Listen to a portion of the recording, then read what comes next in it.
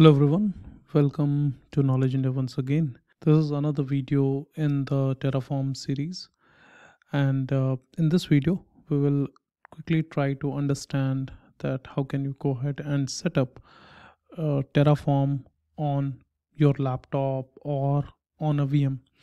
Basically, the idea is that what are the steps involved, to go ahead and install Terraform on a machine so that you can put your Terraform code there on that machine, and then you should be able to execute it from there.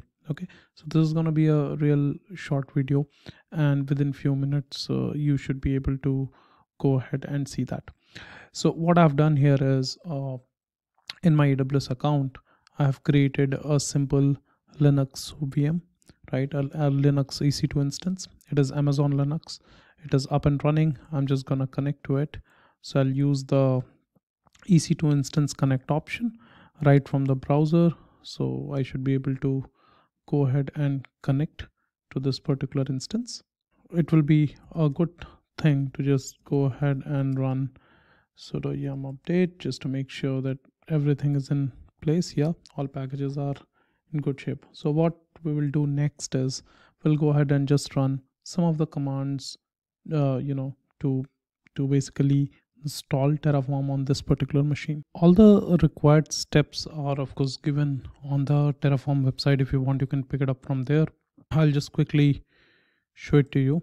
You have to first install yum config manager, so go ahead and do that, and you'll have to add HashiCorp's Linux repository, so go ahead and do that as well. Once that is done, you will just say install Terraform. All right, this should just take a couple of seconds, and once that is done, you can go ahead and run Terraform help just to see whether things are coming up or not. So let's check that. Yep, so that works.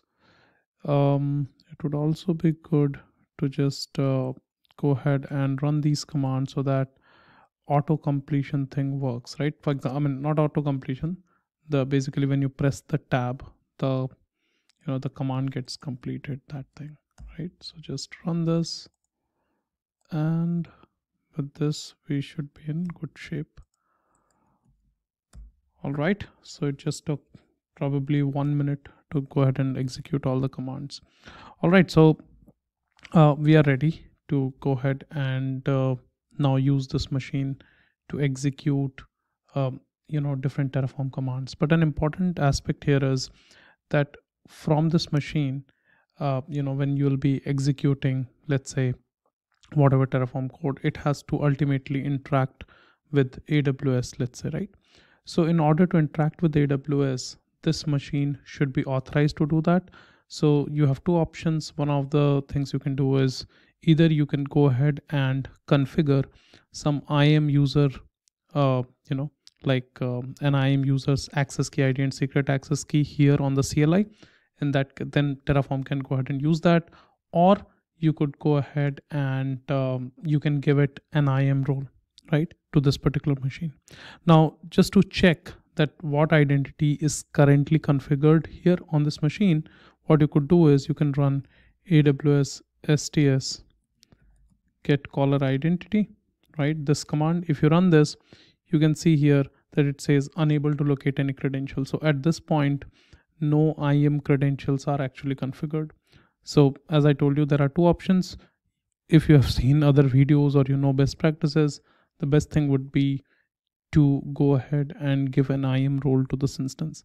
You should try to avoid hard coding the credentials anywhere, though on your own personal machine you can configure your access key ID and secret access key, but wherever possible, try to use IAM roles. Okay, so on this particular machine, what I would do is I'll go here to the instances, and this is the machine which I'm using.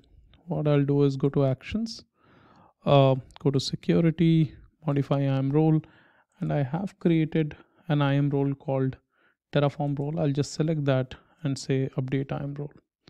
All right, so that's done here. So now if I go back to the CLI here and I run AWS STS get caller identity, you can see that it says that, yep, it is able to find that particular IAM role which I just allocated. So basically, if you go ahead and look at the definition of this particular IAM role, which is here, like Terraform role, I've just named it Terraform role. So if you look at the definition of this particular IAM role, I've just given two policies, right? One is Amazon EC2 full access, another one is read only access. I mean, you can very well go ahead and give administrator access, but I would avoid doing that because not a good practice, right? So basically the code which I'm gonna run from this particular machine, or basically I can say the resources with which I'm gonna interact, or the resources which I'm gonna create, using my Terraform code, they are mostly gonna be within EC2 area or within EC2 service. That's why this thing works. In case I want to create an RDS as well, I can very well add RDS related permissions here in this particular role, right? I can very well go to, like, let's say add permissions and just search for RDS full access, and I can very well give this. I can very well attach this particular policy to the role as well. So now, using the same role, I can go ahead and run Terraform code, which will create, update EC2 instances, related services, RDS instances, and related services, etc. Okay.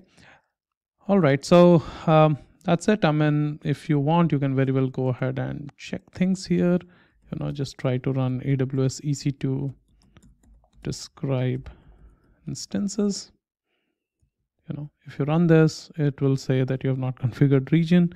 So you can either do AWS configure, or you can very well override this thing and just, write it here.